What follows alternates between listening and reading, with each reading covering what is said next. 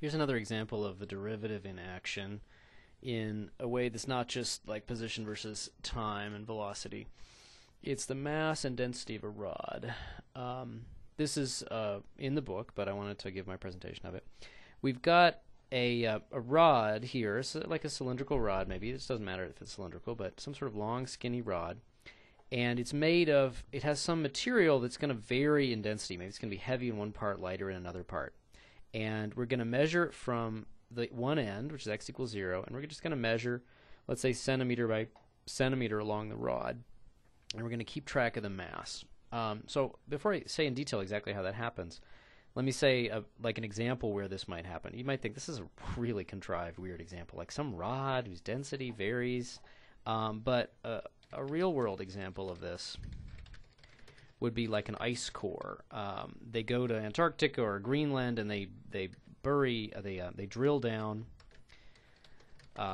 very deep into the ice, and they take out a very long, skinny cylinder, exactly like this shape.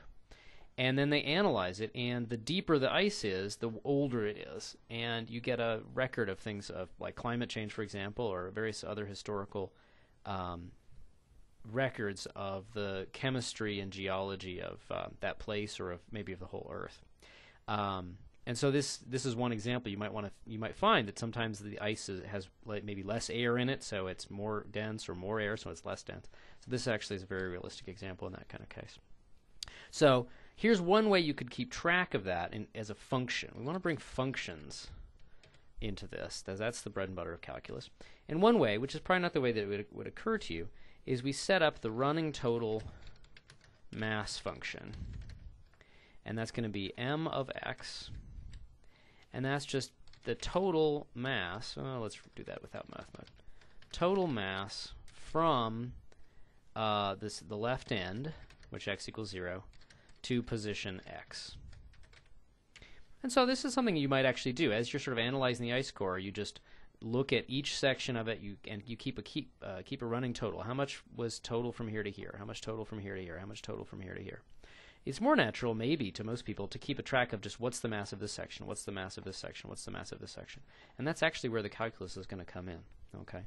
So, for example, m of 2 is going to be the total mass in the 0 to 2 section. Let's use that, for example. And then m of, let's say, 2.1, that's going to be the total mass in still from 0. These are always starting from 0. That's the way we decided to measure it, to 2.1. So what if you did want to focus on just the mass from 2 to 2.1? You say that's the period of history I want. I know how old this is. I want to know the density. I want to know how thick the ice was, or how dense the ice was. Well, that's going to be a difference. Okay. And that's going to be m of 2.1 minus m of 2. Okay. So that's that mass, just that section. And so what I'm suggesting is these are the x values, the lengths. That's a delta x. Now, did I have to pick 0.1? That was like 0.1 centimeters. That's not that significant. If I just want to concentrate on what was happening in this region, I could have picked 2.01 for a small slice, or 2.2 or something like that. So what I really want is not how much mass is in here, but how much mass is in here divided by that 0.1 I took. So this is a kind of a density, but it's a little bit weird. It's a linear density. And the units are, let's say, grams per centimeter, not per cubic centimeter, because the cross-sectional area is fixed. That's constant. I just need to know how many centimeters of the rod did I take, and how many grams is in that. So it's a little bit slightly different from what you're used to with like grams per cubic centimeter. So what did we just do? What we did was we took m of 2 plus delta x, and it happened to be 0.1, but that wasn't really significant, minus m of 2 divided by delta x. That's approximately the derivative. That's approximately m prime of 2.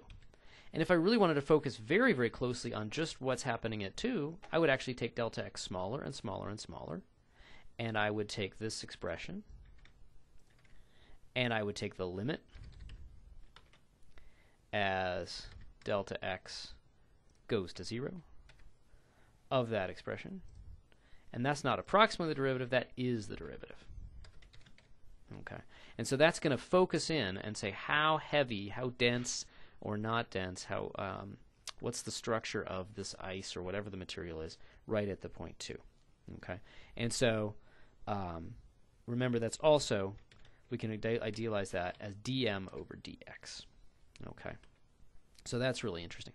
Now, again, this is a little weird. I want to make a note. It's going to connect with some later stuff.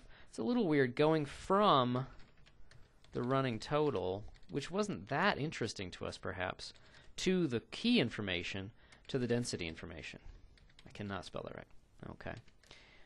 This might well be how it would work in practice, but it's a little odd because the running total is not what people first jump at. Usually people actually first say, oh, I know we're interested in this. I know we're interested in where it's heavy, where it's light. They just don't realize that that's the derivative of something else. Okay. Well, so the process of going from the running total to the density, we've seen that that's the process of taking a derivative. Okay. What if I knew the density? Or what if, like, what if I wanted to make a rod with a given variation in density? Suppose I wanted to, maybe I was working in a museum and I wanted to make a sample ice core, maybe not something out of ice so people could handle it, maybe out of some sort of plastic to simulate it, that was really heavy in one section and really light in one section, then really heavy again. So suppose I knew the variations in density and I wanted to make a rod. Well, maybe I could just start here and add layer by layer by layer by layer. In other words, I would be creating the function m, the mass so far function. Okay. And what's the process here? If going from the running total to the density is a derivative, going from the density to the running total function must be an antiderivative. That's very interesting. That is going to be a link to the second half and the second big topic in our course. For right now, we're satisfied, hopefully, with just the idea of if we have the total mass or if you give me the dm dx, we can manipulate it in the same way we're learning to manipulate other derivatives.